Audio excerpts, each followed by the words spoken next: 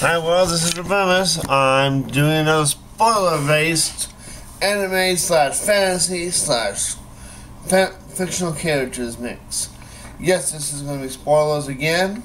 So, as I said before, if you don't want to have any spoilers for basically anything I watch or anything I mention, I'll try to put the tags and things below on my side.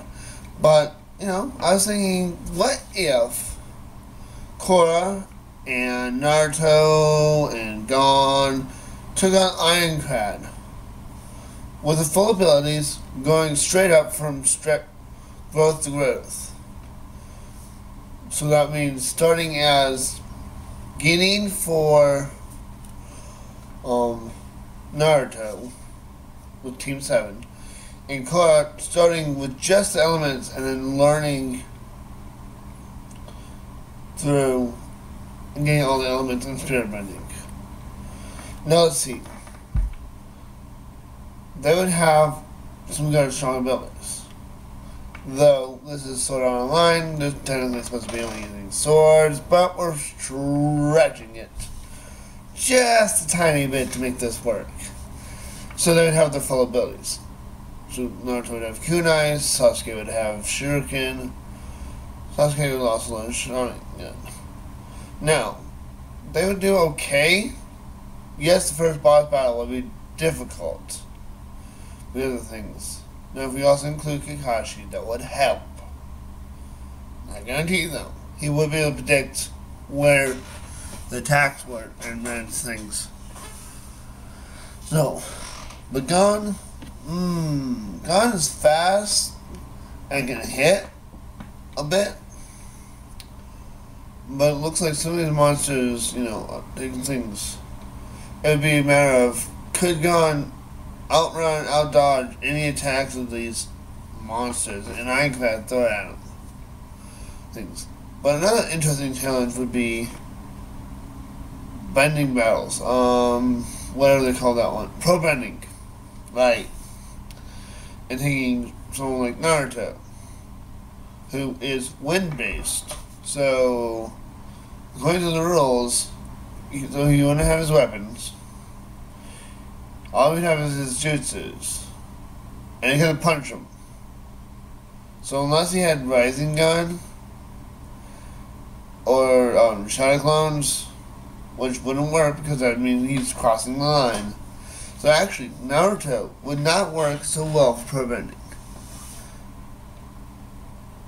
Sakura, some, though they might kick her out because her tendency to be able to, break things, is problematic. So, but Korra, because that's her native universe, would be fine. As we saw in episodes 6 or so and such and up, where she competed. I really confused the referee, so. But as you can tell, not all anime characters mix across universes.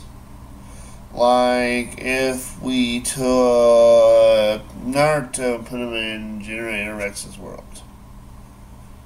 So his abilities work great. He could beat up the Evos just fine, but wouldn't he have a little difficulty? Final moves, he can knock them out real good. Then they have to actually capture them, things, and rehabilitate them. And yeah, that requires that somebody else who has things. Now, Kevin 11 would do okay in some of these challenges. We already know that cheating exams, he probably figured out the cheating test. Might figure out the ink test in time.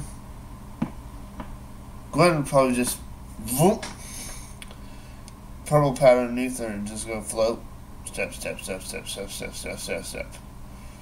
Ben would just go whatever flying.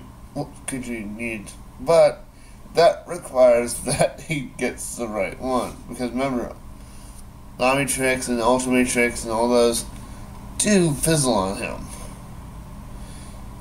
for some reason. I think that, not you go into storyline for it, but I believe that was because the creator wanted to make sure he could,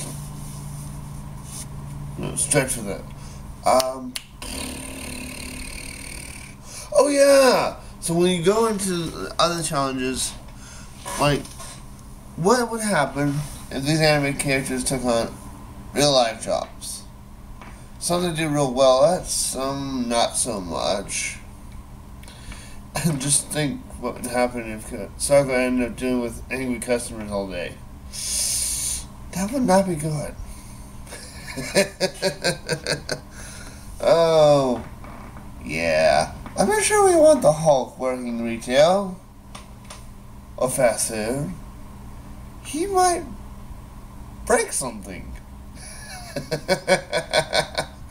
But, there's definitely, a lot of opportunities for discussion here on this topic, and I might bring this up again, or I might go to what I'm thinking this next video will be Vox Machina Romance. I'm going to get into that another video. I hope you all have a great day. Thank you for watching, and thank you for subscribing to my channel.